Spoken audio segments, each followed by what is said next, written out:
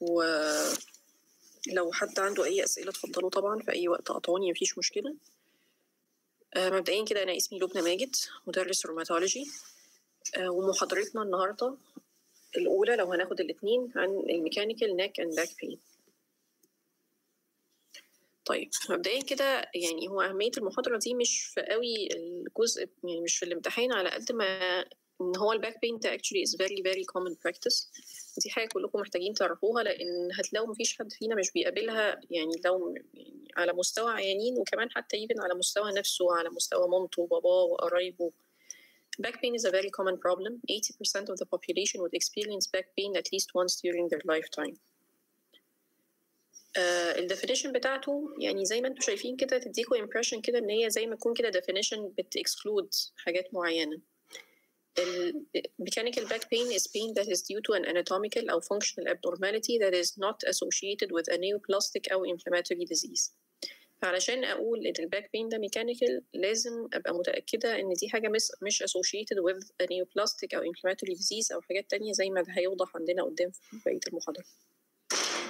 علشان كده الباك بين ده actually الميكانيكال part of back pain is actually a diagnosis of exclusion. ومن هنا هي عندنا كونسبت مهم قوي هنتكلم عليه في جزء كبير من المحاضرة عندنا، حاجة اسمها الريد فلاكس. ايه هي الريد فلاكس دي؟ الريد فلاكس دي كده حاجة كده زي علامة انذار كده أو علامة خطر، حاجات لما بتبقى موجودة في العيان بتخليني أقف كده وأفكر وأقول ومعديهوش كده ببساطة إن دي حاجة ميكانيكال باك بين كده وخلاص. الريد فلاكس دي هي الحاجات اللي بتسجست إن أنا في عندي trauma أو fracture، neurological deficit، infection، inflammatory disease اللي هو السبونديلوارثروباثي، واخر حاجه المالجنسي. تمام. الحاجات دي لازم يعني اي حاجه تسجست ان انا عندي حاجه من دول لازم تنور في دماغي، ما اعديهاش كده ببساطه، لان كل واحده فيهم بيبقى ليها يعني definitive treatment، وزي ما انتم شايفين فيهم حاجات بتبقى اصلا بتبقى خطيره. تمام. وده مختلف عن الميكانيكال باك بين اللي هو بتبقى الامور فيه ابسط من كده، بيبقى التريتمنت فيه mainly conservative. اول حاجه فيهم هي السبونديلوارثروباثي. السبونديلوارثروباثي ده هي عيلة من الديزيزز اللي من ضمنها الانكيلوزنج سبونديلايتس اللي هو كان المفروض موضوع محاضرتنا امبارح اللي احنا ما خدناهاش. تمام. علشان افرق بين الانفلاماتوري باك بين والميكانيكال باك بين، الموضوع اهم حاجه فيه بتبقى الهيستوري. الانفلاماتوري باك بين ده بين بيحصل في سن صغير غالبا under 40 years. بتبقى فكرته ان هو بيبقى gradual وبيبرزست for at least 3 months. يعني علشان اقول يعني لازم علشان اي شكوى عامه عند اي مريض تحترم لازم يكون بيقعد مده يعني 3 شهور او اكتر علشان اقول يعني عشان افكر ان هو لا ده حاجه تانية، ده مش الكلاسيكس، ده حاجه زي inflammatory back pain. علشان البين بتاع السبونديلو ارثروباثيز او علشان اول جوينت بيبقى افكتد في حالات السبونديلو ارثروباثيز دي بتبقى حاجه اسمها السيكرويلياك جوينت، والسيكرويلياك جوينت ده جوينت موجود في البلبس في اسفل الظهر خالص. الشكوى بتاعت المرضى بتبقى alternating buttock pain that awakens him اكتر، يعني عاده بيبقى في السكند هاف اوف نايت. ليه ده بيحصل؟ لان المريض لما بينام بيحصل ستيزس، فالحاجات الانفلاماتوري فلويد والانفلاماتوري ميديتورز بتبقى stagnant وبتتركز في الجوينت، فعشان كده الوجع بيبقى ممكن يصحي العيان من النوم، وعلشان كده بيبقى اكتر في النص التاني من الليل. يعني الفرق بينه وبين الميكانيكال باك بين ان هو بيتحسن بالاكسرسايز، وده عكس اي حاجه ميكانيكال ديفينتلي. يعني هو بيتحسن بالاكسرسايز ومع الريست يعني ممكن يزيد او اتليست بيفضل ستيبل. تمام. الاخر حاجه اللي هي المورنينج ستيفنس، وهتلاقي المورنينج ستيفنس هتلاقيه ممكن تكونوا هتبقوا سمعتوا عنه اكيد قبل كده واحنا بنتكلم في حاجه زي روماتويد ارثرايتس. اي حاجه انفلاماتوري بيبقى فيه معاها ممكن يعني مقص المورنينج ستيفنس، وعلشان احترم المورنينج ستيفنس واقول عليه significant لازم يكون بيقعد اتليست 30 minutes وفي بعض الاقوال 1 hour. واخر حاجه الحاجات اللي هي اللابوراتوري ماركرز، الانفلاماتوري ماركرز اللي زي الاي اس ار والسي ار بي، والحاجات دي بتبقى ممكن تبقى elevated في حالات الانفلاماتوري باك بين. تمام. طيب الحاجه اللي بعد كده هي التروما او الفراكتشر.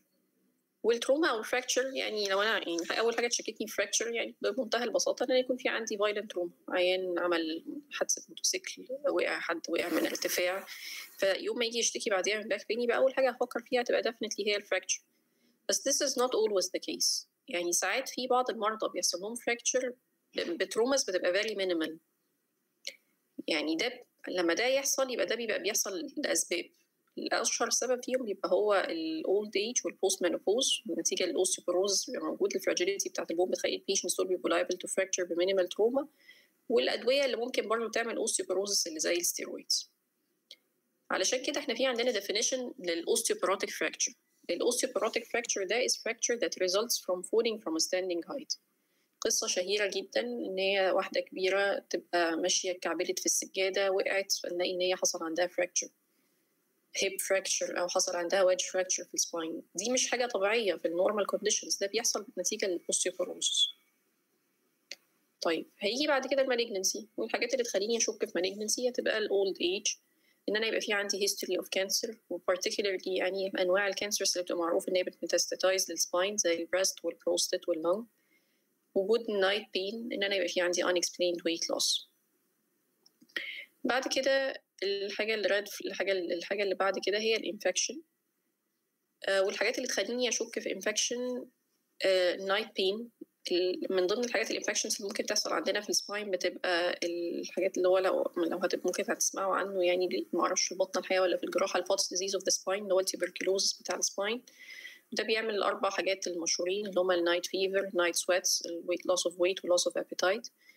في النورمال كونديشنز اصلا الانفكشنز بتاعت السباين دي مش هتحصل لحد هيلثي كده واميونو كومبتنت. الانفكشنز بتاعت السباين علشان تحصل مريض غالبا بتحصل في العيين اللي هم بيبقوا اميونو كومبرومايزد. اشهرهم طبعا هيبقوا عيانين الاتش اي في، وتو الاسر اكستنت ممكن دايابيتكس، وبتحصل مع الانترافينوس دراج ابيوزرز نتيجه الانفكشنز البلاد ستريم اكوايرد انفكشنز اللي بتبقى موجوده عندهم. طيب هتلاقوا ان احنا يعني اتكلمنا عليها مره في السبونديلو ارثروباثي ومره في الانفكشن ومره في المالجنسي، ذكرنا كلمه النايت بين. النايت بين ده يعني ريد فلاج وحاجه كده تنور. لما يجي عيان يقول لي انا عندي وجع يصحي من النوم، فدي دايما دي نقطه كده انا ما اعديهاش كده وامشي كده بمنتهى البساطه كده. دي نقطه تخليني دايما انفستيجيت فurther وادور على حاجه اعلى شويه واقوى شويه من الميكانيكال باك بين. تمام. آخر حاجة خالص هي وجود neurological deficits، والneurological deficits دي ممكن تحصل يا إلا secondary للأسباب اللي احنا قلناها كده دي، اللي هي المالجنسي والinfections والspondyloarthropathy، لأن دي بتبقى conditions بتبقى more or less aggressive. يعني حاجة زي المالجنسي دي بتبقى invasive، فبتبقى في liability معين يحصل neurological deficits. وممكن برضه تحصل نتيجة الميكانيكال باك بين في الحاجات الادفانسد كيسز. بس هي ليه بنحطها ريد فلاج؟ لأن وجودها بيخليني يعني أتعامل مع العيان بطريقة مختلفة. وجود neurological deficit في عيان الميكانيكال باك بين ممكن يخليني أconsider surgery في عيان أصلا لو ما كانش عنده الديفيسيت دي ما كانش هيبقى candidate for surgery. النيورولوجيكال deficit بتعمل weakness، فالweakness ده لو حصل ممكن يحصل على مستوى الupper limb أو lower limb حسب السايت عندي بتاع الباثولوجي. ولو حصل على مستوى اللور ليم فبيعمل ساعتها جيت ديستربنس، بيبقى اشهر حاجه الفوت دروب. او الحاجه التانية اللي ممكن تحصل ان يحصل عندي loss of sphincteric control. تمام.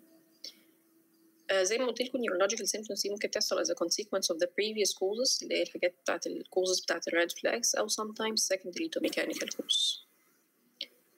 ده كده حاجه زي سن كده بيجمع جزء من الحاجات اللي احنا من الريد فلاجز اللي احنا اتكلمنا عليها قبل كده. تي فور نجمع في كلمه تونا فيش، ويخش في حاجات زي التروما والويت لوس والنيورولوجيكال مانيفستيشنز والاولد ايج فيفر انترافينوس دراج ابيوز الستيرويد يوز والهيستوري اوف كانسرز.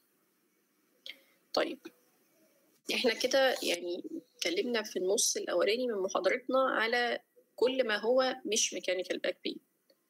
امال ايه هو بقى الميكانيكال باك بين ده؟ الميكانيكال باك بين بيحصل نتيجة باثولوجي في الانترفيرتبرال ديسك، تمام، أو في حاجة اسمها الفاسد جوينتس. تمام. الانترفيرتبرال ديسك ببساطة هو الديسك اللي بيبقى موجود عندي between two vertebrae، تمام. بينما الفاسد جوينت ده بيبقى هو الارتكيوليشن اللي بيبقى موجود between السوبيريور articular process of one vertebra مع الانفيريور articular process بتاع الفرتبرا المحيطة اللي تحتها. تمام. دي كده الارتيكولار بروسيس دي كده بتاعت واحده من الفرتبرا. فالارتيكيوليشن ده اسمه الفاسد جوينت. زي ما انتم شايفين انا بيعدي عندي السباينال كورد، وبعد كده النيرف روتس بتقوم معديه. يعني زي ما انتم ملاحظين كده هتلاقوا ان هي بتبقى قربها من الفاسد جوينت ومن الانترفيرتبرال ديسك. علشان كده يعني اللي هما البيشنتس دول، يعني هو العيان اصلا علشان يشتكي من بين هتلاقوا يعني زي ما بقى يبين في السلايد دي لازم يكون حصل عندي irritation لحاجه من البين sensitive structures، لان البون نفسه ما بيحسش بالوجع، البون نفسه مش pain sensitive. لكن لما بيبتدي يحصل irritation للsurrounding structures اللي هي المسلز ligaments الفاسد جوينت نفسه، لان الجوينت ده بيبقى فيه ساينوفيوم، يعني كل جوينت بيبقى محاط ليه غشاء اللي هو الساينوفيوم، والساينوفيوم ده بيبقى فيه حاجات نيرف فايبرز بيبقى بيحس بالوجع. الديورا ماتر لو بتكلم في حاجه سيرفايكال ممكن يحصل عندي irritation الديورا ماتر، الانترفيرتبرال ديسكس والانيولس فايبروزس والابيديورال فينز، دي كلها بين سنسيتيف ستراكشرز. لما بيحصل irritation لحاجه من دول يبتدي العيان يشتكي من وجع. تمام؟ زي ما وضحت لكم في السلايد اللي هي كانت قبل دي، احنا النيرف روتس بتعدي عندنا between vertebral structures دي، فممكن البين عندي يبقى localized just to the spine، او لو حصل عندي irritation للنيرف روتس فيبتدي يبقى يراديت. لو انا بتكلم في نك هيراديت للارم، ولو بتكلم في حاجه على مستوى الفرتبري هيراديت لللور ليمب. وزي ما انتم شايفين كده في البارتيشن بتاع اللور ليمب، احنا السciatic نيرف ده عندنا هو النيرف اللي بيسبلاي معظم المسلز بتاعت اللور ليمب، وهو نيرف بيبقى معمول من الروتس بتاعت نيرفز 3 و4 و5، وبيكستند من اول الباتوكس لحد البيك تو. تمام؟ فعلشان كده لما بيحصل له irritation بيعمل pain بيبقى radiating لحد الليفل بتاع التو. طيب الحاجات الراديشنز دي هي اللي بنقول عليها radiculopathy. الراديكيولوباثي دي كلمة معناها pinched nerve، ودي بتrefer to a set of conditions in which one or more nerves are affected and do not work properly. تمام؟ يعني دي بتبقى neuropathy، بس النيوروباثي بتحصل على مستوى النيرف روت. السciatica is a type of radiculopathy. تمام؟ والسciatica ده بيحصل فيه pain that radiates along the path of the sciatic nerve which branches from the lower back through the hips, buttocks and down to each leg. طيب ايه هي بقى اسباب الميكانيكال باك بين اللي انا فرقتكم بيه من الصبح ده؟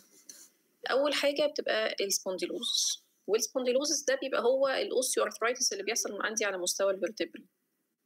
مع السن بيبتدي يحصل عندي لوس للووتر كونتنت اللي بتبقى موجوده بتاعه الديسكس، وبعدين يحصل ناروينج عندي في الديسكس دي، ويبتدي يحصل بقى عندي نيو بون فورميشن، هي البون بروجكشنز دي اللي بيتقال عليها اوستيوفايتس او بيتقال عليها سبونديلوفايتس احيانا، او بيتقال عليها بوني سبيرز. تمام؟ الحاجه السبونديلوزس حاجه عاده بتحصل مع السن الكبير، لكن المقابل ليها في الناس الصغيرين زي سنكم بتبقى الديسك هرنيشن. الديسك هرنيشن دي بتبقى قصه شهيره جدا، ممكن تكون حصلت لحد فينا، ان هو حد عمل حركه مفاجاه، لف مره واحده او وطى عشان يجيب حاجه من الارض، وبعد كده فجاه حس او سمع صوت حاجه بتطرقع في ظهره وحصل بعديها اكيوت باك بين. ده بيبقى الديسك هرنيشن. الستراكشر بتاعت الديسك زي ما انتم شايفين في السلايد دي، في عندنا حاجه اسمها حاجه سنترال اسمها نيوكليوس بالبوزس، ومحاط يعني بيحيط بيها او بيحاوطها يعني حاجه اسمها الانيولس فايبروزس. مع التوطيه دي او مع اللفه دي بيحصل عندي ان بيزيد عندي البريشر جوه الديسك، جوه الفرتبرال ديسك، فبيحصل عندي بروجكشن انيولس فايبروزس ده بيخرج ويبيرس قصدي سوري معلش نيوكليوس بالبوزس، بيبيرس الانيولس فايبروزس ويطلع قدام، وبعد كده بيضغط على النيرف روت اللي هو اللي بيبقى قصاده فيعمل باك بين.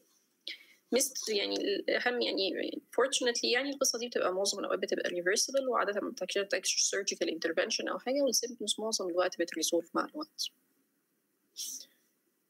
ده كده شكل يعني في النورمال كونديشنز المفروض ان انا بيبقى نورمالي ادي ده السباين بتاعي اهو، الجزء السواد اللي في النص ده ويبقى محيط ليه كده السي اس اف، المفروض ان الحاجات تبقى الفلو يبقى ماشي كده كونتينيوس زي ما انتم شايفين كده. احنا في عندنا عند السهمين دول حصل عندي انتربشن، الانتربشن ده نتيجه الديسك هرنيشن.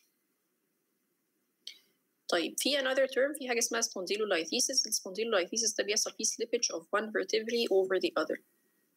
نورمالي المفروض السباين كله يبقى ماشي كده كله سموث كده واخد كيرفتشر واحده كده، زي ما انتم شايفين هنا ان حصل عندي ان الفقره دي كده اتزحلقت على الفقره اللي بعديها، حصل posterior slippage of one vertebrae over the other. ممكن تحصل نتيجه تروما، وممكن تحصل برضه نتيجه الحاجات الديجنريتيف تشينجز، لان الديجنريتيف تشينجز دي بتخلي الجوينتس بتبقى مع الوقت فرايبل، ممكن تخلي ان حد يحصل سبونديلولايثيسيس مع مينيمال تروما. ساعات السليبج ده ما بيبقاش باين في الاكس راي العاديه، واحيانا بحتاج اطلب للعيان الاكس رايز ان فول فليكشن او فول اكستنشن. يعني ممكن سبونديلولايتيسيس ما يبقاش باين في الاكس راي العاديه، يبان في الاكس راي ان فول فليكشن او اكستنشن، زي ما هتلاقوا ان هو باين في السلايد دي. يعني هنا في دي اهو السباين ماشي نورمال مفيش حاجه، لكن لما اخدت الشكل التاني ده هتلاقوا ان انا في هنا ظاهر عندي سبونديلولايتيسيس. الدش ده اللي هو اسمه diffuse idiopathic skeletal hyperostosis ده يعتبر كده كأنه كده an advanced type of spondylosis. بتلاقوا ان احنا بيبقى في عندنا البالكي huge osteophytes اللي انتوا شايفينها دي، اللي بيتقال عليها احيانا kissing osteophytes، وبتبقى واخده 3 consecutive vertebrae او اكتر. طيب في عندنا term بقى بيحصل نتيجه الحاجات اللي احنا اتكلمنا فيها قبل كده دي، حاجه اسمها spinal canal stenosis. السباينال كانال ستينوزس ده بيحصل فيه narrowing of the spinal canal, its lateral recesses, neural foramina that may result in compression of the lumbosacral roots. بمعنى ان هو بيحصل نتيجه ان انا يبقى عندي عيان مثلا عنده سبونديلوزس او عنده disc herniation او عنده سبونديلولايتيسيس حصلت على مستوى اكتر من فيرتبري، فالكنال كلها على بعض ضاقت، كل المساحه اللي المفروض ان السباينال كورد بيبقى فيها بالنيرف روتس اللي طالعه منه كلها ضاقت، فده بيعمل لي شكوى اسمها سودو كلوديكيشن. لو انتوا اخدتوا جراحه قبل كده هتسمعوا عن حاجه اسمها فاسكولار كلوديكيشن. فاسكولار كلوديكيشن ده بيحصل للعيانين بيبقى عندهم اثيروسكليروزس على مستوى الحاجات البريفرال الارتريز بتاعت اللور ليم، فيجي يشتكي من شكوى يقول ان هو لما بيمشي مسافه معينه 10 متر مثلا او اكتر او اقل بيشتكي بيحصل له acute cramping pain في رجليه، تمام، والبين ده بيخليه يقف، لازم يقف ويستريح علشان يعرف يمشي تاني. السودو كلوديكيشن يعني بس هو اللي بيحصل هنا ان هو بيشتكي ان الوجع ده بيحصل له يعني في الفاسكولار كلوديكيشن، يعني بيشتكي ان الوجع ده بيحصل له بعد مسافه ثابته كل مره، تمام. السودو كلوديكيشن ده بقى هو اللي بيبقى فيه شبه شويه بينه وبين الفاسكولار كلوديكيشن، الوجع بتاعه مشابه، ممكن بيعمل كرامبينج، تايتنس، ايكينج، فاتيج زي ما انتم شايفين، بس بيبقى فيه هنا حاجه اضافيه نتيجه ان السبب هنا نيورولوجيكال، انهم بيشتكوا من بيرنينج ونمبنس سنسيشن. ممكن يجي في اي مكان على مستوى اللور ليم، بس هنا ما بيبقاش بقى زي الفاسكولار كلوديكيشن بيحصل مع مسافه معينه او حاجه كده، لا هو هنا مش شرط قوي ان هو يبقى precipitated by exercise، وبيبقى ليه علاقه شويه بالبوزيشن. يعني العيانين دول علشان من ضمن الحاجات اللي ممكن يعملوها علشان البين ريليف ان هم يقعدوا او ان هو يوطي على قدام، لان هو لما بيوطي على قدام الكنال بتوسع، فده بيريح له الالم اللي هو بيبقى حاسس بيه، تمام. اللي مور كومن بقى عن الحاجات اللي احنا قلناها قبل كده دي هي السبرينز والسترينز واللومباروز، دي كلها تيرم بتوصف لنا اللي هو اللي بيحصل لنا كلنا، قعدت قاعده غلط، وطيت شويه على المذاكره، قاعد قدام الكمبيوتر او على الموبايل فتره طويله فاشتكي من بين، تمام. في اسباب less common زي الميتابوليك بون ديزيز اللي هو اسمه اللي هو اشهرهم الاوستيوماليشيا، والاوستيوماليشيا ده هو مقابل الريكتس بس عند الكبار، او زي ما هتسمعوا في الجراحه احيانا في بعض الحاجات الجراحيه بتبقى البين بتاعها بيبقى referred to the back.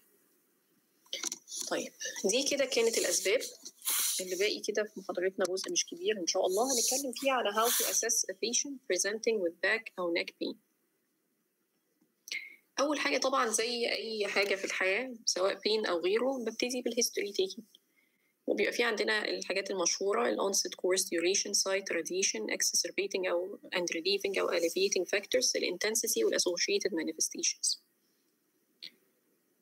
علشان أقول إن الوجع ده mechanical المفروض يكون pain variable onset course localized not radiating، لأن هو لو radiating كده بقى في معاه radiculopathy increasing with activity and improves with rest، وده عكس اللي بيحصل مثلا في حاجة زي الانفلاماتوري باك pain.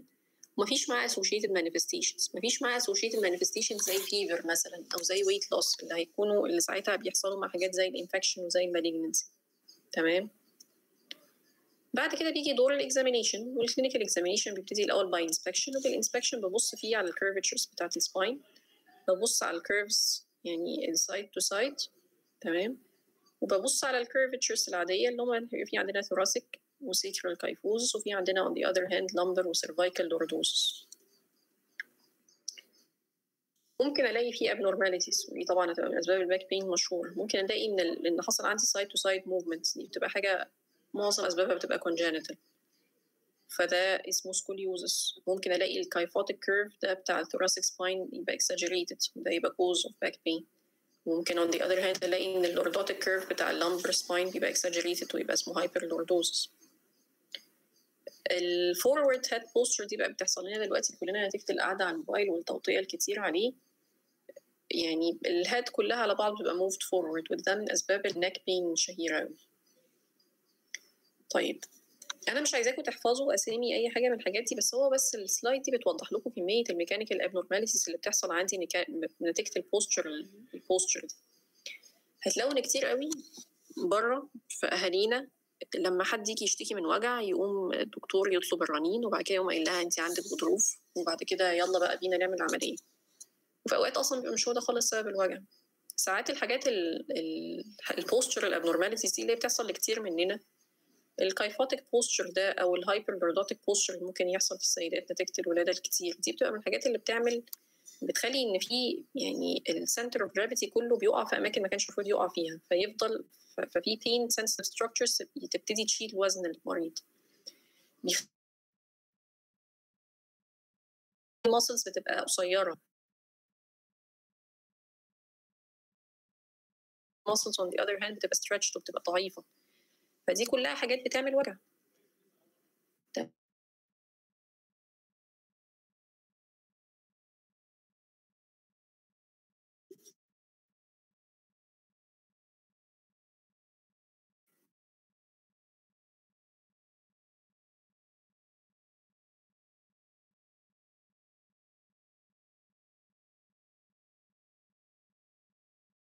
الهايبرلوردوزس ده بيحصل في السيدات الحمل والولاده المتكرره نتيجه الويكنس بتاعه الابدومينال ماسلز. والسكوليوزس قلت لكم ان هو بيبقى عاده سببه كونجنت. طيب نيجي بعد كده دور البالبيشن، بدور على vertebral tenderness ودي بتبقى نقطه مهمه قوي لو انا شاكه في حاجه زي انفكشن او malignancy. البالبيشن بيبقى عنده localized vertebral tenderness وبيبقى extreme طبعا. كلمه step off دي بتحصل نتيجه السبونديلولايثيسس، ان انا بيبقى في عندي vertebral بتتزحلق على الفرتبرا اللي تحتيها، فانا ماشي الفرتبري اللي تحت. وبعد كده بعد الباراسباينال ماسلز، لان ساعات سبب الباك بين بيبقى سبازم، فمهم انا احس الباراسباينال ماسلز اللي ممكن يبقى ليميتد مثلا في حاجه زي السبونديلو ارثروباثيز. تمام، ودي الموفمنت. وبعد كده بيبقى في عندي سبيشال تيست، والسبيشال تيست عاده بتبقى دورها ان هي بتبين لي الراديكيولوباثي. يعني مثلا ستريت لاج ريزنج تيست، ده تيست بيبقى بوزيتيف في السciatica، انا برفع رجل العيان والتيست بيعتبر بوزيتيف لما البيشنت يشتكي من وجع لما تبقى رجله في الانجل بتوين 30. مهمه جدا ان النيورولوجيكال اكزامينيشن بيبقى جزء من الاكزامينيشن عندي بتاع السباين. ما ينفعش عيان ميكانيكال باك بين يجي من غير ما ابص على النيورولوجيكال اكزامينيشن بتاع اللور ليمب لو هو لور باك، واللور والابر لو هو في السيرفايكال سباين. لان لو انا عندي عيان عنده neurological deficit ده هيقلب المانجمنت بتاعه from being conservative to being surgical.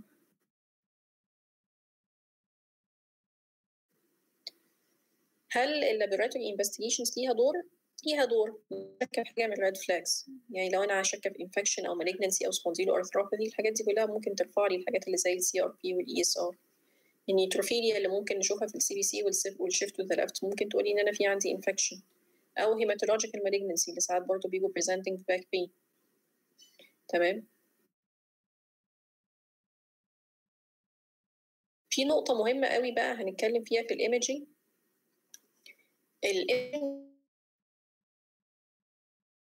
إن هو ساعات بيتوهنا.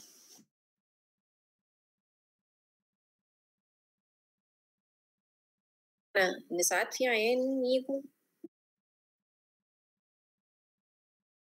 ومع ذلك العيان بيشتكي من شكوى بسيطة جدا، و on the other hand ساعات تلاقي كده بنوتة كده عندها ديسك صغير كده، لأن الإحساس بالألم عامة بيخش فيه فاكتورز كتير قوي. يعني بيخش فيها البين باثوي بتاع الناس، بيخش فيها سايكوسوشيال فاكتورز. أنا بعالج عيان، أنا التريتمنت بتاعي بيبقى لشكوى العيان، مش للفايندنجز اللي انا شايفاها في الايمج. الايمجنج بيبقى ليه دور لو انا شاكه في حاجه من الريد فلاجز، تمام، اللي هما الانفكشن والمالجنسي والسبونديلو ارثروباثيز والفراكتشرز لو عندي نيورولوجيكال ديفيسيت. امال امتى اعمله بقى في الميكانيكال باك بين؟ لو البين ده كان persistent بعد 4 to 6 weeks of conservative management، ساعتها بتكلم ان انا اعمل imaging. لان conservative treatment، يعني لو ساعات الconservative treatment ده بيبقى فيه حاجات زي exercise و weight reduction، ساعات بتبقى الناس ما التزمتش necessary surgeries اللي بتبقى بتبهدل الدنيا مش بتحسنها.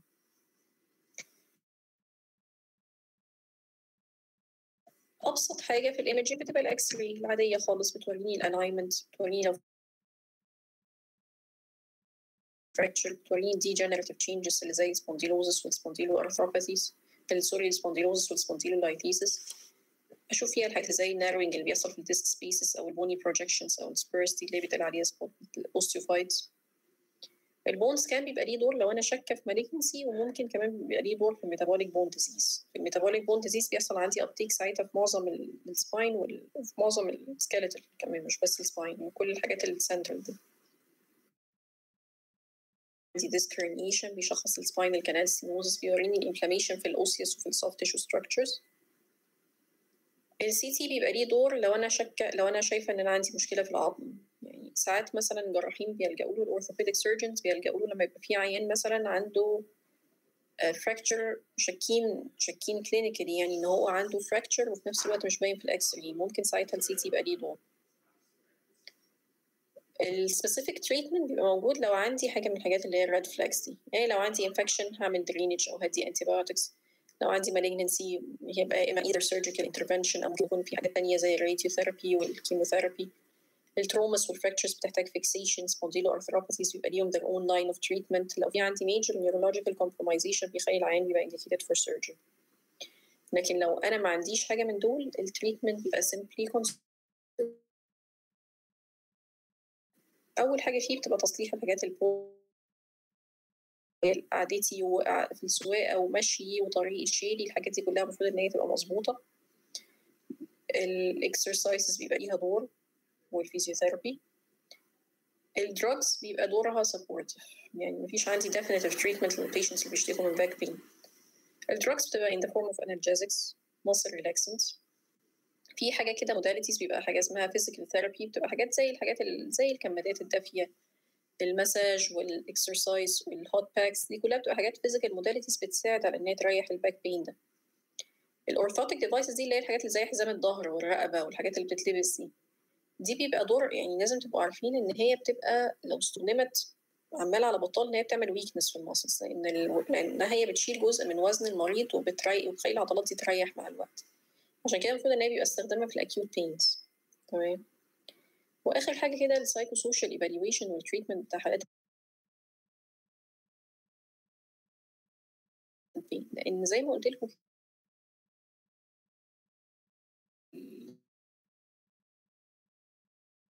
دي واصلحها، مش ما يبقاش كل تفكيري في الظهر نفسه. طيب دي اخر ومن اهم النقط اللي محتاجين نعرفها في محاضرتنا النهارده، ايه هو دور السيرجري.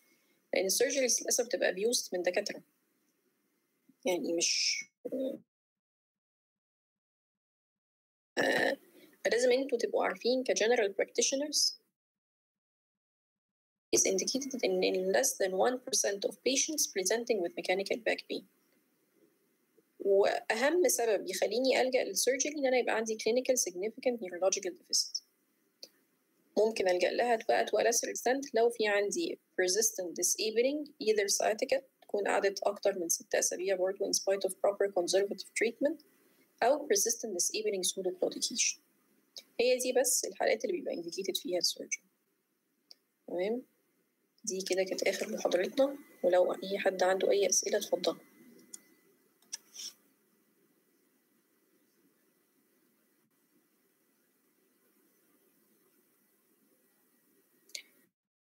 طيب انتوا كده هتحبوا تسمعوا المحاضرة التانية من Ankylosing Spondylitis؟ أنا عارفة إن أنا متقلة عليكم في يوم خميس بالليل وبتاع ودمي تقيل، بس يعني أنا بعتذر والله إن أنا امبارح حقيقي نسيت.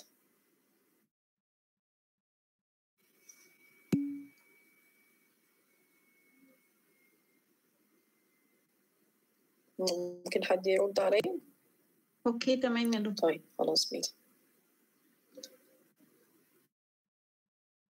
يعني من الباك بين، يعني لان احتمالات ان انتوا تتسألوا فيها بتبقى اكتر شويه. طيب احنا يعني محاضره الباك بين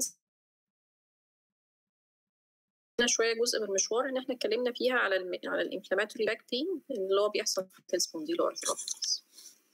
طيب ايه هو السبونديلو ارثرايتس او السبونديلو ارثروباثي؟ دي عيله من ديزيزز بيخش فيهم امراض،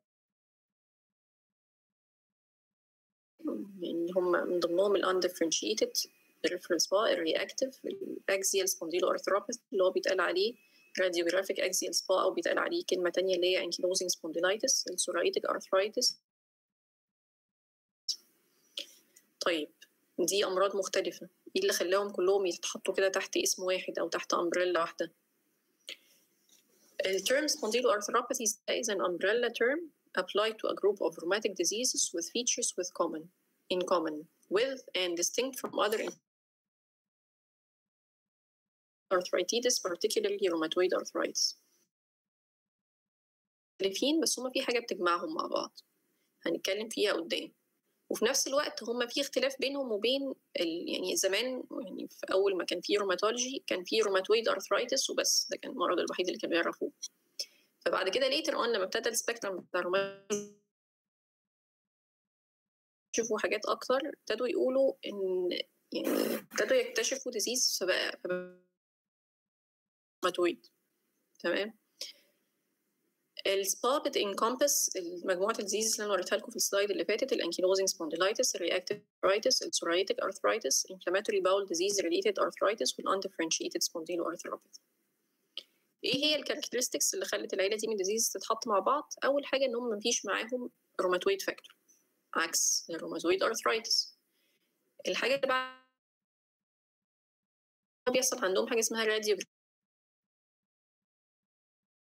spondylitis with or without spondylitis. هيبان زي ما انتم شايفين كده في البيكتشر دي، ده السيكروإيلياك جوينت. السيكروإيلياك جوينت ده هو الجوينت الموجود بين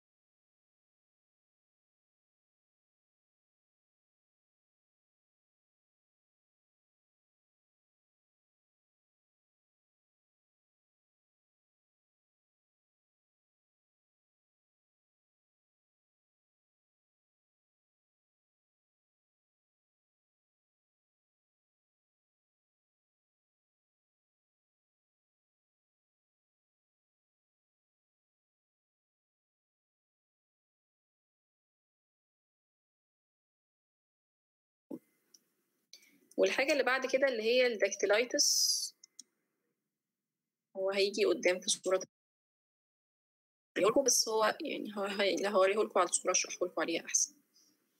طيب قصة الانثيزيايتس دي بس هي فكرتها إن هي يعني إيه، هي مهمة قوي،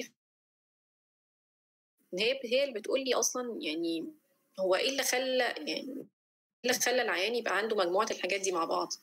البرايمري باثولوجي في عيان السبونديلو ارثرايتس بيبقى هو الانثيزيس ده، فلما بيبقى عنده انثيزيايتس ده ممكن يقوم عامل له حاجات زي بلانتر فاشيايتس او زي اكيليس تندينيتس او لاترال ابيكوندايلايتس. طيب لما بيجي بقى على مستوى السباين، الباثولوجي عندي في السباين برضه بتبقى في السايد بتاع الاتاتشمنت بتاع الساينوفيوم، بتيجي في الطرف، وده عكس اللي بيحصل في الروماتويد ارثرايتس. الروماتويد ارثرايتس البرايمري باثولوجي عندي في الساينوفيال ممبرين كله على بعضه، فتلاقي ان الهول جوينت يبقى انفليمد. لكن اللي بيحصل في السبونديلو ارثرايتس ان الانفلاميشن بتيجي عندي من الطرف مكان ما الليجمنت مسك، مكان ما التندون مسك، مكان ما الساينوفيوم مسك في العظم. ونفس الحكايه برضو بالنسبه للسباين، فعشان كده يعني هو ايه اللي يخلي العيان يجيله انثيزس مع peripheral arthritis بالمنظر ده مع سبونديلايتس بالمنظر ده؟ لان البرايمري باثولوجي في كل الحاجات دي القصه بتبدا من الانثيزس. تمام. الحاجه اللي بعد كده انهم بيبقى في عندهم strong association with HLA-B27 ودي حاجه بتبقى حاجه في الجيناتيك في الجينز بتاعه المريض. واخر حاجه انهم بيبقى في increased familial incidence وده نتيجه ان هو بيبقى في genetic predisposition فبالتالي بيزيد اكتر في القرايب. واخر حاجه ان هو بيبقى في معاه overlapping extra-articular features ممكن يحصل معاه حاجات زي aortitis. تمام. الصوره دي اللي على الشمال دي فيها السورياتيك سكين ديزيز واللي على اليمين ده هو ده الداكتيلايتس. ايه هو الداكتيلايتس ده؟ الداكتيلايتس بتلاقي ان الصباع كله على بعضه بيبقى زي ما انتم شايفين كده بيبقى inflamed ورد وهوت وسوالن المنظر ده. ليه ده بيحصل؟ لان الموضوع هنا بيبقى عندي a combination of حاجتين، inflammation على مستوى الجوينت وانفلاميشن على مستوى التندونز كمان، فيقوم عامل لي المنظر ده. وعلشان الافكشن في عيانين السبونديلو ارثرايتس بيبقى asymmetrical فممكن تلاقي ان هو عنده اكتر من جوينت افكتد جوه الديجيت الواحد، بينما الصوابع اللي بعديه زي ما انتم شايفين كده ما تلاقوها ان هي مش افكتد خالص. تمام. ده كده شكل الداكتيلايتس في الطبيعي. تمام. والصوره دي كمان فيها نيل تشينجز ودي ممكن تحصل في عيانين السورياتيك ارثرايتس.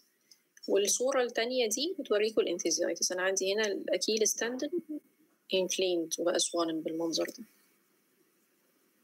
تمام.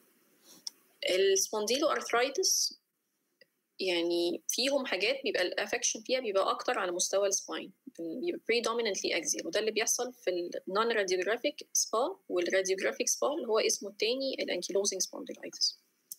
وفي حاجات بقى on the other hand بتلاقوا الافكشن فيها بيبقى peripheral اكتر على مستوى peripheral joints اكتر وده اللي بيحصل في الرياكتيف ارثرايتس في السورياتيك ارثرايتس arthritis associated with inflammatory bowel disease والundifferentiated spondyloarthritis.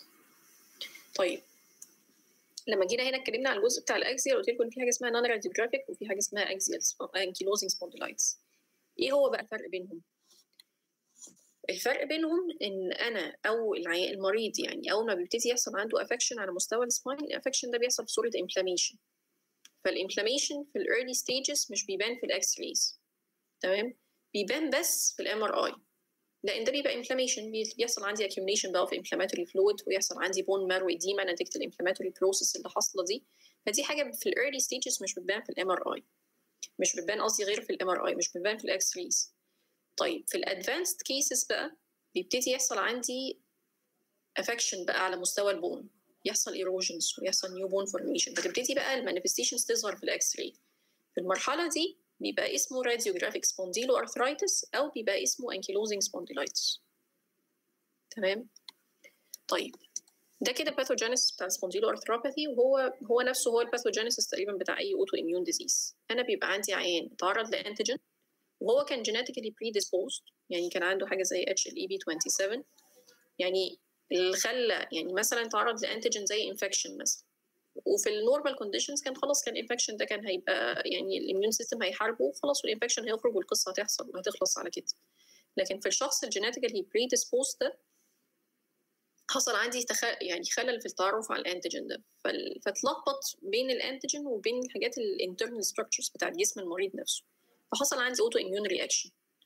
فنتيجه الاوتو اميون رياكشن ده ابتدى يطلع عندي حاجه اسمها انفلاماتوري سايتوكاينز والسايتوكاينز دي تعتبر هي الهرمونز بتاعت الاميون سيستم زي الانترلوكين 23 والانترلوكين 17 والتي ان اف الفا دي كلها اكزامبلز للسايتوكاينز. السايتوكاينز دي بتعمل عندي انفلاميشن اوف ذا انثيزس زي ما اتفقنا قبل كده والساينوفيوم تو a lesser extent. طيب ده كده اللي بيحصل عندي في السبونديلو ارثرايتس. اللي بيحصل بقى في الانكيلوزنج سبونديلايتس ان الانفلاميشن ده بيهيل باي فايبروز والفايبروزس ده بيحصل فيه اون توب كالسيفيكيشن ويحصل عندي اوسيفيكيشن او نيو بون فورميشن. تمام. طيب الانكيلوزنج سبونديلايتس ده اللي هو زي ما اتفقنا قبل كده هو الراديوجرافيك سبا اللي هو تايب اوف اللي هو واحد من الديزيزز بتاعه السبونديلو ارثرايتس بيحصل في ميدل ايج بيحصل في يونج ايج بيحصل في السن اللي هو عادة ما بين 20 ل 30 سنة. ممكن يحصل بدري عن كده ويبقى في الحالة دي اسمه جوفينايل اونست بس اتس رير ان هو يحصل بعد في 45 سنة. عشان كده لو تفتكروا في محاضرة الباك بين كنا قلنا ان الانفلاماتوري باك بين عادة بيحصل تحت سن ال 40. It's more common in males الانست بتاعه بيبقى غالبا gradual عكس اللي بيحصل مثلا في حاجه زي الاكيوت ديسك.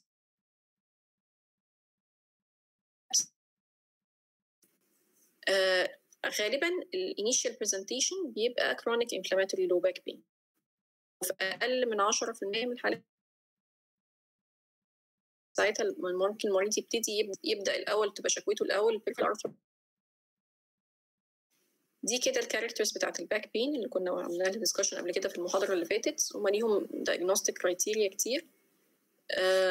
انتوا مش محتاجين تحفظوها بالعدد، بس هي الايتمز محتاجين تعرفوها ان هو بيبقى ما بيحصل في سن صغير اقل من 40 سنه، بيبقى بقاله اكتر من 3 شهور of insidious او gradual onset، بيبقى فيه معاه morning stiffness وان هو بيتحسن مع الاكسرسايز. هتلاقوا هنا في بعض النقط التانية انتوا اكيد مش مطالبين خالص ان انتوا تحفظوا الكرايتيريا دي، بس هتلاقوا فيها مثلا شويه حاجات زي ان هو ما يحصلش عندي improvement مع الريست، ان هو يبقى البين at night alternating buttock pain، عشان زي ما اتفقنا قبل كده الباتوكس دي هي المنطقه اللي بيبقى موجود فيها السيكروإيلياك جوينت اللي هو بيبقى البرايمري سايت اوف onset. طيب بعد كده لما باجي اكزامن بتست فور سيكروإيليايتس، لان زي ما اتفقنا كده السيكروإيلياك جوينت ده هو اول جوينت بيبقى افكتد عندي، وليه كده تيست المفروض ان يعني ايام ما كنتوا بتاخدوا كلينيكال كنا بنشرحهم، دلوقتي يعني خلاص الكلينيكال راح. بعد كده نتيجه ان زي ما اتفقنا قبل كده انا بيحصل عندي نيو بون فورميشن، بيبتدي يحصل عندي جلوبال ليميتيشن في السباينال موتيليتي، الموبيليتي بتاعت السباين كله على بعضه تبتدي تبقى افكت، سيرفايكال واللامبر سباين وحتى الشست اكسبانشن، لان الشست بيبقى فيه الكوستو فيرتبرال جوينت اللي هو الجوينت اللي بتوين والريبس. في الادفانسد كيس يبتدي يحصل عندي بقى ديفورميتي في السباين، يحصل flattening of the lumbar lordosis dorsal kyphosis. في الادفانسد كيس البيشنت ممكن يبقى شكله بيبقى عامل زي الكويستشن مارك. دي بيبقى بيحصل عندي manifestation over body prominence، اللي هو ممكن يبقى حاجه زي اللي هو السايت اوف اتاتشمنت بتاع زي ما اتفقنا قبل كده التندون او الليجمنت. ممكن تبقى حاجه زي السيمفيسيس بيوبس، الاسكيال تيوبروسيتي، الجريتر تروكانتر، الريبس، الهيلز. واخر حاجه بيبقى الاكزامين، ممكن يحصل عندي افكشن في البريفرال جوينتس، فاكوردنجلي البريفرال جوينت اكزامينيشن بيبقى جزء من الاكزامينيشن بتاعي.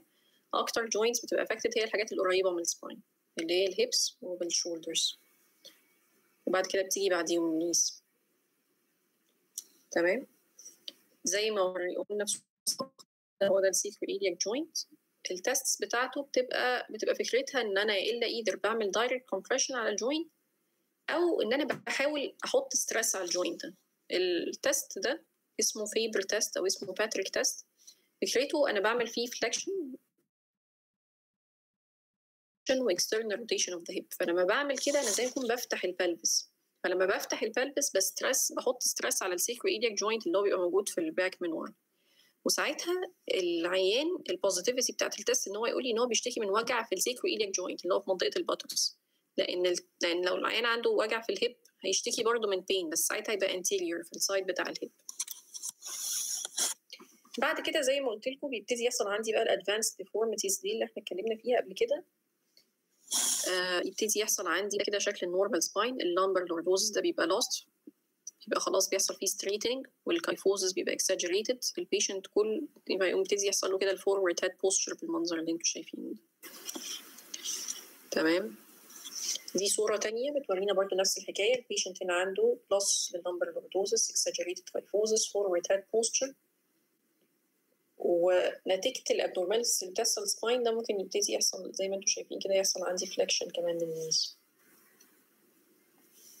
دي حاجات صور هيستوريكال شوية، بس هي يعني بتورينا الادفانس كيس بتاعت الانكيلوزنج سبونديلايتس بيبقى شكلها ازاي في الطبيعة. البيشنت ده يعني هو مش موطي، هو ما يقدرش يفرد ظهره عن كده، يعني في ناس من كتر ما الحالات بتبقى اكستريم ما بيعرفش يبص قدامه، يعني يبقى خلاص تبقى راسه تبقى فيسنج الارض. علشان كده يعني لما نيجي نتكلم في اهميه انكم تفرقوا حاجه زي دي وان انتوا تلقطوا العيان ده واكوردنجلي يتحول وياخد التريتمنت المناسب، انت كده يعني بتفرق تماما في الكواليتي اوف لايف بتاعت مريض. دي كده صوره برضو هيستوريكال شويه بتورينا بيشنت يعني من اول ما ابتدى في الاول ان هو بشخص نورمال لحد ما بقى فيه عنده في الاخر انكيلوزنج سبونديلايتس بالفيكس ديفورميتيز زي ما انتم شايفينها دي على مستوى السباين. الشوبر تيست ده تيست بيقيس الليميتيشن بتاعه الموبيليتي بتاعه اللامبر سباين. يعني هو بتبقى فكرته ان انا في عندي كده 2 depressions كده موجودين في الظهر اسمهم dimples of Venus، باخد عندهم خط وبعد كده بطلع فوقيه 10 سم واخد خط تاني، بعدين بطلب من العيان ان هو يعمل full flexion of the spine واخد another measurement. normally ال 10 سم دي لما البيشنت بيفلكس السبيسز between vertebrae بتوسع، فالمسافه دي بتبقى 15 سم. فبيشنتس الانكيلوزنج سبونديلايتس بيبتدي يحصل عندهم progressive limitation لحد ما في بعض الحالات ممكن ال 10 سم دي مع الفلكشن ما تفضل 10 سم.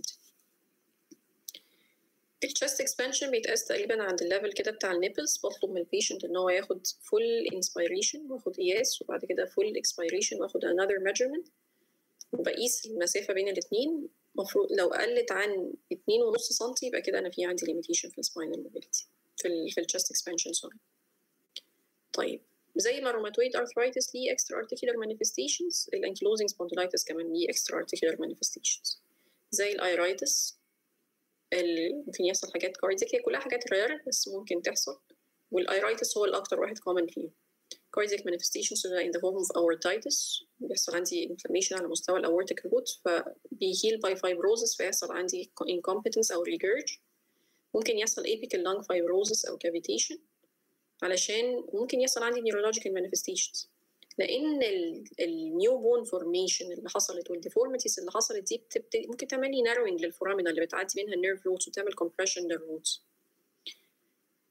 ويعني دي حاجه بارادوكسيكال شويه، بس العيان ده عنده نيو بون فورميشن، السباين بتاعه فيه عظم كتير ومع ذلك بيبقى لايبل اكتر للفراكتشر. ليه؟ لان هو هي لاست الفلكسبيليتي بتاعت السباين، يعني هو كده خسر خلقه ربنا في السباين اللي بيتحرك ويبقى فلكسبل، فبقت اي خبطه ممكن تقوم عامله له يعني تخليه يبقى يتكسر. تمام؟ ده كده شكل الايرايتس اللي هو الانفلاميشن بيحصل عندي، فبيقوم عاملين ريدنس في السكليرا زي ما انتم شايفين بالمنظر ده. طيب زي ما وضحنا مره قبل كده برضه في محاضره الميكانيكال باك بين، ممكن انفلاماتوري ماركرز اللي هي الاي اس ار والسي ار بي يبقوا عاليين، الروماتويد فاكتور بيبقى نيجاتيف، الاتش ال اي بي 27 بيبقى بوزيتيف عند بعض العيانين. تمام. خلينا بس عارفين نقطه ان التست غالي، وفي نفس الوقت كمان 80% من الناس اللي عندهم بوزيتيف اتش ال اي بي 27 مش هيجي لهم انكيلوزنج سبونديلايتس.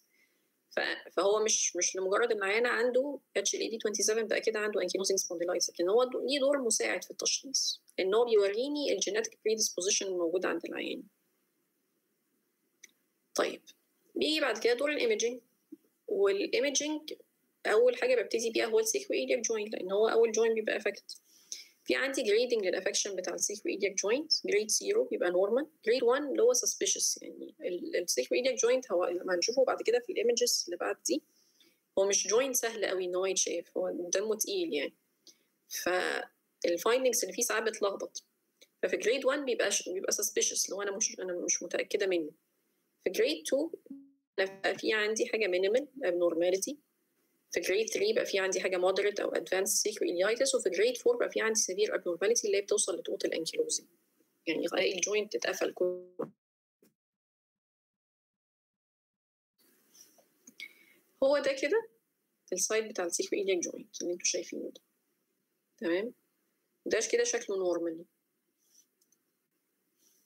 هنا تبتدي تحس كده ان هو الجوينت هو شكله مش مظبوط ولا ايه، هو مكمل كده ولا في حاجه انتربتد في النص. لا هنا الجوينت بقى فعلا شكله بقى فيه ناروينج، ده كمان في حتت زي ما يكون واسعه شويه. في جريد 3 بقى لا انا كده خلاص بقيت متاكده ان انا في عندي abnormality. طيب هتلاقوا ان مكتوب في ناحيه سودو دايلاتيشن وفي ناحيه سكليروزس. هو ايه اللي بيحصل في عيانين الانكيلوزنج سبونديلايتس؟ ايه اللي يخلي الجوينت يوسع؟ انا بقول ان هو بيحصل فايبروزس وكالسيفيكيشن. اللي بيحصل ان انا بيحصل عندي انفلاميشن، والانفلاميشن ده زي الروماتويد ارثرايتس بيعمل ايروجن. تمام. فالايروجنز دي لما تيجي ايروجن جنب ايروجن جنب ايروجن تديني امبريشن الجوينت كله على بعضه واسع بالمنظر ده. طيب تيجي بعد كده الايروجن دي هيل باي فايبروزس ونيو بون فورميشن، فيبقى عندي سكليروزس اللي هو هنا هتلاقوا ان هو البياض اللي باين حوالين الجوينت ده. فممكن الجوينت يبقى اللي غالب فيه الجزء بتاع الايروجنز، تبقى في الاخر النتيجه سودو دايلاتيشن، او ممكن الاقي ان الغالب عليه هو نيو بون فورميشن، فلاقي ان الجوينت بالعكس بقى نارود وبقى فيه سكليروزس. تمام. زي ما انتم شايفين بقى هنا انا خلاص الجوينت عندي اتقفل، انا كده خلاص ما بقتش شايفه سيكرو ايلياك جوينت، انا السيكرم والايليم عندي بقوا كلهم على بعض حته واحده. تمام. طيب السباين هو كمان يعني ممكن يبقى فيه abnormalities definitely. في البدايه بيبتدي يحصل عندي squaring، يعني الكيرفتشر العاديه بتاعت الفرتبرا دي بتبقى lost، وبعد كده يبتدي يحصل عندي calcification للانيولس fibrosis زي ما قلت لكم في سلايد سابقه قبل كده، هو ده بيبقى البرايمري سايت اوف افكشن، ويحصل بقى نيو بون فورميشن. النيو بون فورميشن هنا يبقى بقى ليها اسم مختلف عن الاوستيوفايت بتاعت الاوستيوارثرايتس، يبقى اسمها هنا سندسموفايت. والسندسموفايتس دي لما تيجي عندي سندسموفايت مختلف كتير تخلي العظم ده كده زي ما انتم شايفين شكل السكويرنج. انا ما بقتش شايفه الكيرف بتاع الفرتبرا اللي هو كان المفروض يبقى موجود نورمالي، الفرتبرا بقى شكلها مربع بالمنظر ده. هنا ابتدى يحصل عندي كالسيفيكيشن للانيولس فايبروزس، وابتدى يحصل عندي نيو بون فورميشن اللي هي السندسموفايتس دي، بتبقى بتطلع عندي بوني بروجكشن من هنا ومن هنا يمسكوا مع بعض، فلاقي الاثنين فيرتبري بالمنظر ده. تمام. وزي ما اتفقنا كده في الادفانس كيسز ادي كده سبونديلوفايت مع كالسيفيكيشن للليجامنت هنا خلى السباين كله على بعضه بقى واحده واحده. احنا زمان كده واحنا صغيرين كان حد من اساتذتنا كان بيجيب لنا سباين حاجه بتاع بيشنت بوست مورتم، هما مش ملزقينه بس هو السباين كله على بعضه بقى ماسك بقى حته واحده، الفقرات كلها ماسكه في بعض. طيب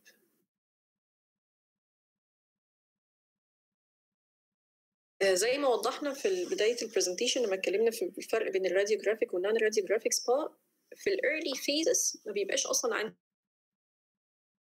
في الايرلي فيزز عندي انفلاميشن بيعمل لي بون مارو اديما اللي هو البياض اللي انتم شايفينه ده. تمام. والبون مارو اديما دي ممكن ما تبقاش باينه في الاكس ريز، يعني او هي اكشلي ما بتبانش في الاكس ريز، اللي بيبان عندي في الاكس راي ان انا يبتدي يحصل عندي بوني ابنورماليتي اللي هي ايروجنز ونيو بون فورميشن. تمام. دي حاجه يعني دي حاجه اسمها الكلاسيفيكيشن كرايتيريا بتاعت الاكسيال سبونديلو ارثروباثي، هي حاجه بتساعدني في تشخيص العيان. انتوا مش مطالبين تحفظوها، بس هي بس يعني هي فكرتها بس هي بتوضح لكم انا علشان اشخص عيان يا الا بيبقى عنده ايه ده سيكرويليتس باين بالايمجنج ومعاه اي حاجه تانية واحده بس من السبا فيتشرز دي، او ممكن لو ما كانش عنده سيكرويليتس يبقى عنده HLEB27، وفي الحاله دي يبقى في عنده 2 سبا فيتشرز دي. تمام. السلايد دي بتوضح لنا تاني الفرق بين النون راديوجرافيك والراديوجرافيك. في الايرلي فيز زي ما اتفقنا بيبقى الانفلاميشن بس ظاهر على الام ار اي. امال امتى بقى يبقى العيان عنده انكيلوزنج سبونديلايتس؟ لما يبقى عنده حاجه اسمها يعني لما يجمع الكرايتيريا بتاعت حاجه اسمها نيويورك كرايتيريا فور كلاسيفيكيشن اوف انكيلوزنج سبونديلايتس. دي فكرتها في ايه؟ هي فيها جزء كلينيكال اللي هي بتبقى الحاجات الكومباتبل مع الباك بين نفسه، الميكانيكال باك بين والليميتيشن بتاع السباينال موبيليتي. انتوا مش مطالبين تحفظوا الحاجات دي، بس يعني فيها يعني في شويه كونسبتس كده المفروض تعرفوها. الراديولوجيكال بقى المفروض العيان يكون عنده سيكرويليتس اتليست جريد 2 بايلاتري او يبقى عنده جريد 3 او 4 يونيلاترالي. لو تفتكروا ده كان الجريدنج بتاع السيكرويليتس اللي قلناه في الاول لما قلنا ان 2 يعني في عندي مينيمال ابنورماليتي و3 بقى عندي مودريت او ادفانسد ابنورماليتي. فالا علشان اقول ان العيان عنده انكيلوزنج سبونديلايتس علشان يبقى فولفيلنج الكرايتيريا بتاعت الانكيلوزنج سبونديلايتس لازم يكون عنده اتليست جريد 2 في الاثنين سيكرويلياك جوينتس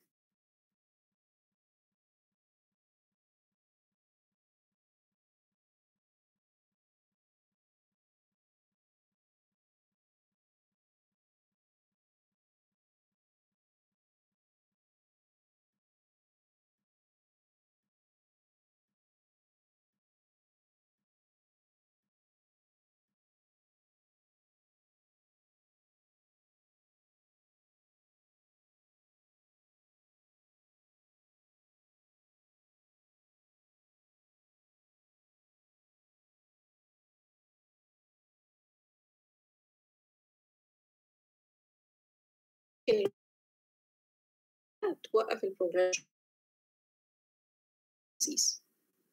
طيب طب لو العيان ما استجابش على النون ستيرويدز لوحدها، يعني جربت نون ستيرويدز ولقيت تشنجات ولقيت العيان مش مستجيب، يبقى هنا دي دور البيولوجيكس. البيولوجيكس دي حاجات بتبقى فيري افكتيف بس هي اكسبنسيف. زي ما كنا قلنا في سلايد الباثوجينز اللي في الاول، هي بتبقى حاجات اجينست السايتوكاينز. السايتوكاينز هي اللي زي ما اتفقنا هي الهرمونز بتاعت الاميون سيستم اللي بتعمل الانفلاميشن. فانا هنا بدي حاجه بتبقى اجينست الهرمونز دي، اجينست الانترلوكين 17، اجينست التي ان اف الفا اللي هم اللي بيعملوا انفلاميشن، فاكوردنجلي بتوقف البروجريشن بتاع الديزيز. الحاجات الديزيز موديفاينج ايجنتس اللي زي السلفاسالازين والميثوتريكسين تبقوا اخدتوهم في الروماتويد ارثرايتس بيبقى بس لو العيان عنده بريفرال ارثرايتس، لكن ملوش اي. الستيرويدز هنا ملهاش دور. تمام. طيب اخر حاجه بقى في عندنا حاجات مساعده هنا بقى، يعني ده عكس الميكانيكال باك بين. انا هنا التريتمنت اللي هو in the form of drugs هو العلاج الاساسي بتاعي، لكن في حاجات بقى ممكن تساعدني شويه. في حاجات فيزيكال زي البريذنج اكسرسايزز اللي بتحسن الشست اكسبانشن، لان احنا زي ما قلنا قبل كده هو بيبقى ليميتد. الرينج اوف موشن اكسرسايزز والريلاكسيشن اندر ووتر، الحاجات دي بتبقى فكرتها ان هي بتحسن الموبيليتي بتاعه السباين، خصوصا لما يبقى لسه الموضوع ما وصلش للبون فورميشن، لما نبقى لسه في مرحله ان احنا في عندنا فايبروز وكالسيفيكيشن والحاجات دي. والسترينثنينج اكسرسايزز بتاعت الباك والنك اكستنسورز علشان تافويد الكايفوتيك بوستشر اللي العيان بيخش فيه ده. طيب هل السيرجري هنا ليها اي دور؟ يبقى ليها دور في حالات very limited. ممكن يبقى ليها دور لو العيان يعني بقى عنده spinal abnormality لدرجه هو في الادفانس كيس اللي هو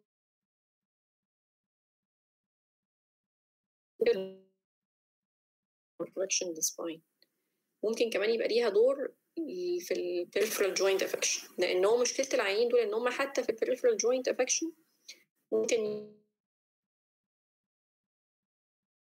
بيحصل عندهم جدا، وهو ده كان السبب اللي بيخلي البيشنتس بيحصل لهم الفلكشن في النيس زي ما وريتكم في الصور. فاكوردنجلي ممكن يحتاجوا ان هم يعملوا حاجات زي هيب ريبليسمنت. تمام. طيب ده كده كان اخر محاضره. اسئله في المحاضره سواء الاولانيه او الثانيه قولوا لي.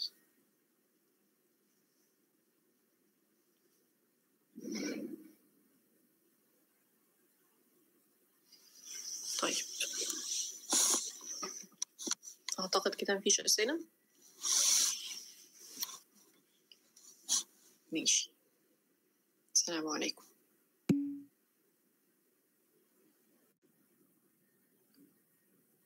وعليكم السلام. ميرسي يا دكتور. على ايه؟